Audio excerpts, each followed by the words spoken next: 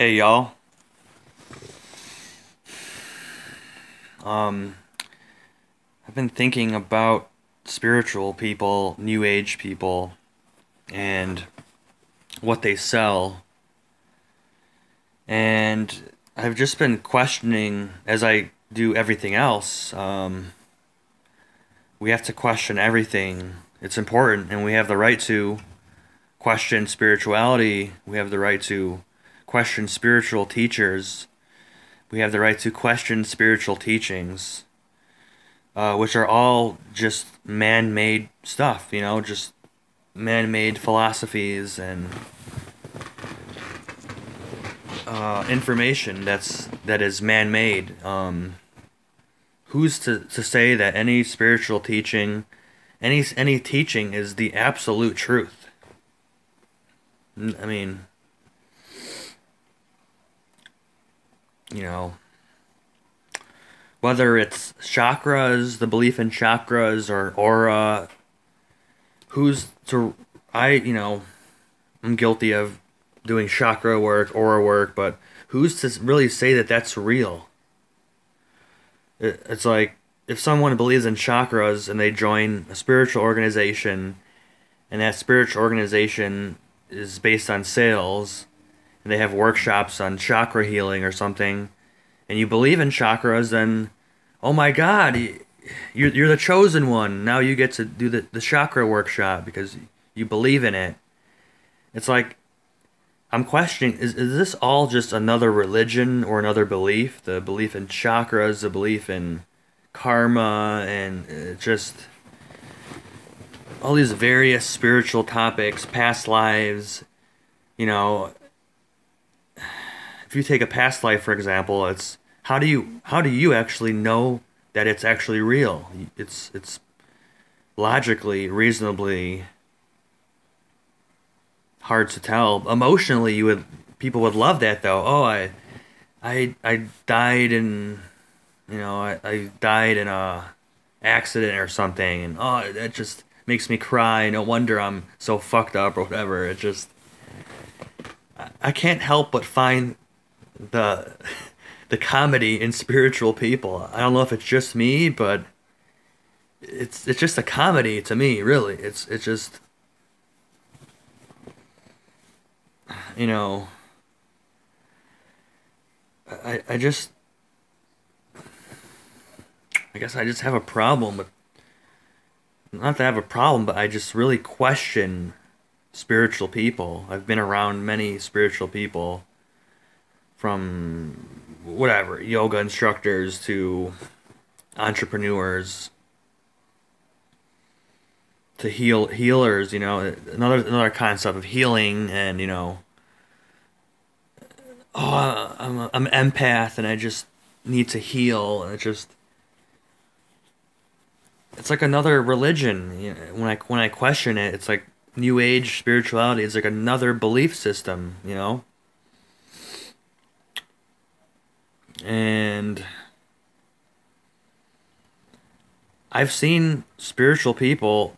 They're not perfect people. I've seen their weaknesses. I've seen their need to talk to a therapist. And I've seen the darkest parts of spiritual people.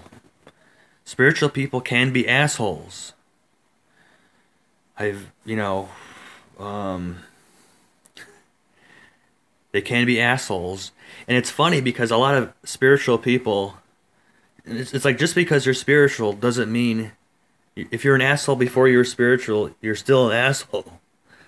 No matter how much work you do, you're still an asshole. And um, another thing I would like to share is that um, a anarchist named Mark Passio makes a good point. Um, when he meets spiritual or new age people, he asks them if they believe in government, because if you look up the root word of government, it's like to control, basically. And more specifically, it's like mind control. So a lot of New Age people will say, "Yeah, I believe in government." Well, I can't say that because I haven't asked them. I haven't asked a lot of New Age people myself, but according to someone else, when they ask New Age people, they tend to believe in government. In other words, they tend to believe in mind control. And it's like I it's sad. It's just sad how asleep we are.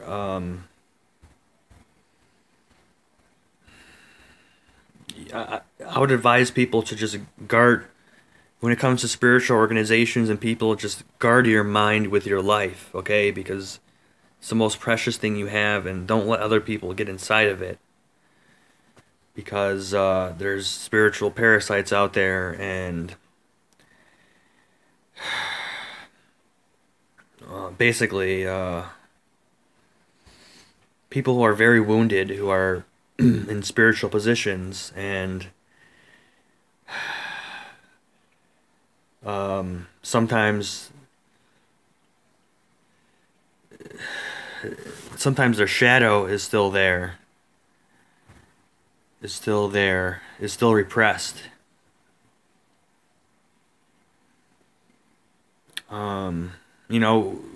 You have Catholic priests who are raping children. It's the same kind of thing. It's a spiritual. We have to be careful because the spiritual ego will put you up on a pedestal, on a throne.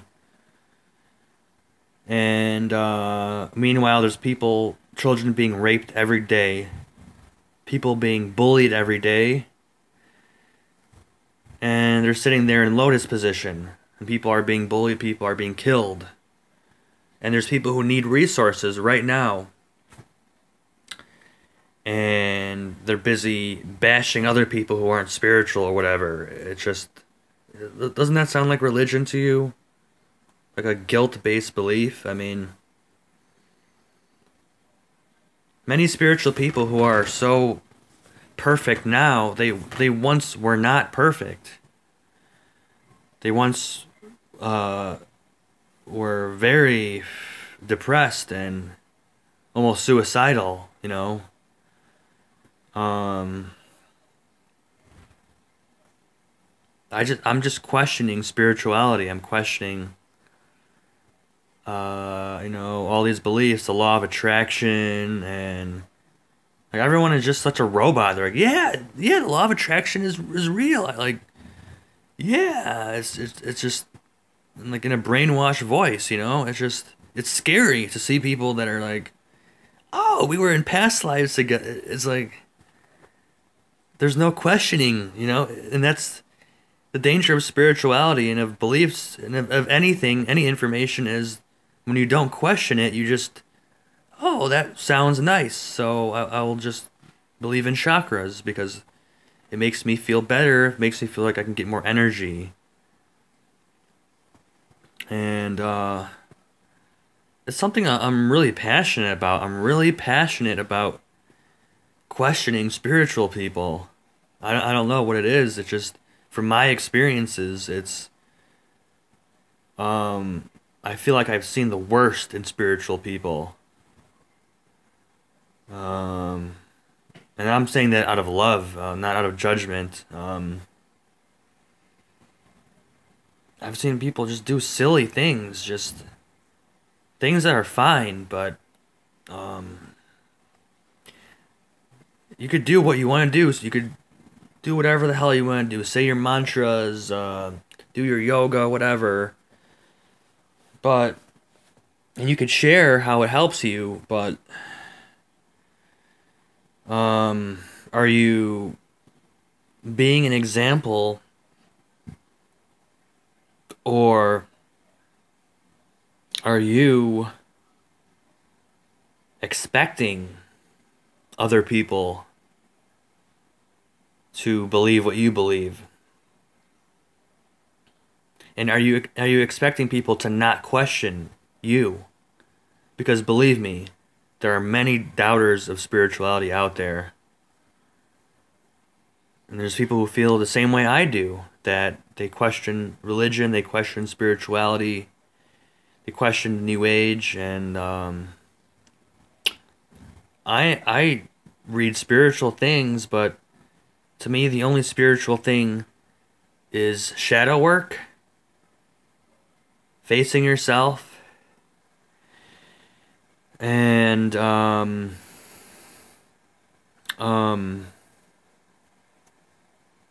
living in the moment. My spirituality is just living in the moment. I will, to be honest, that's my spirituality is living for today. Without hope that living for today will bring any kind of security or comfort. So thank